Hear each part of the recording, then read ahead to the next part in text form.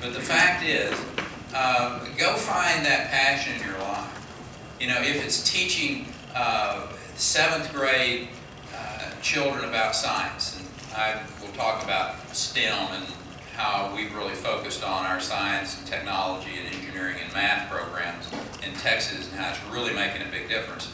If we as a country don't get focused on that in an even greater and more powerful way, we're going to continue to be farther and farther behind the developed countries when it comes to being competitive in the technology world. So, but go find that place in the teaching world where you can be passionate.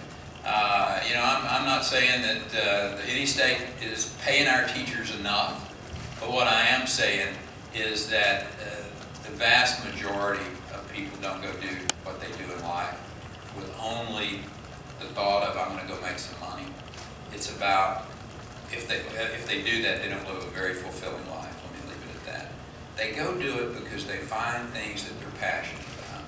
And teaching is a fire in the soul of so many people, and we're blessed in this country to have it.